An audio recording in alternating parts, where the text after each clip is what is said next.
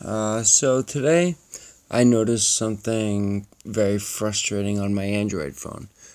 I just wanted to clear out some emails from my Gmail inbox, but I very soon realized there's no select all email function in the official Gmail app. So I did some searching around, and some people suggested downloading third-party apps, which come with a select all capability. But I didn't want to download another app onto my phone just to be able to delete some emails, clear out my inbox.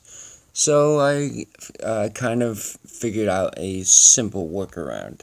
If you need to select a bunch of emails and you don't have access to a computer for whatever reason, here's what you do. You open up a Chrome browser, and on the top right over here, you click the new Incognito tab, and just go to gmail.com. Then type in your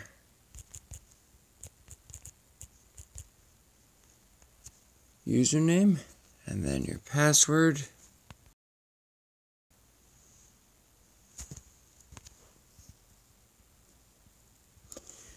Alright, and this will bring you to your Gmail inbox. The next thing you want to do is tap the menu button on the top left here, and then scroll all the way down to the bottom and click desktop, the link that says desktop. Okay. Alright, now here's the trick. On the top right, click the app's menu button and click the checkbox that says desktop site.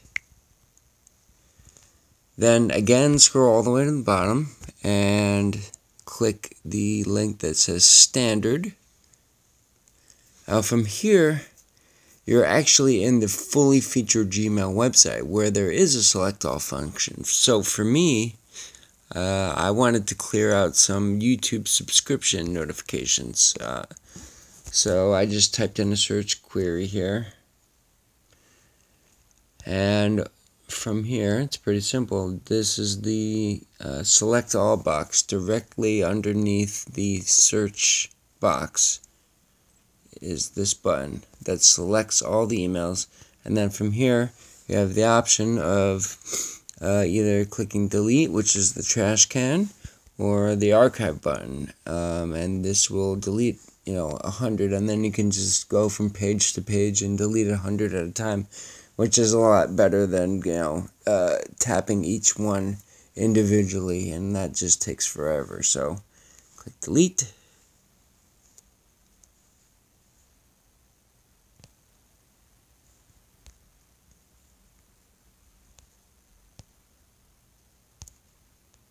And that's it.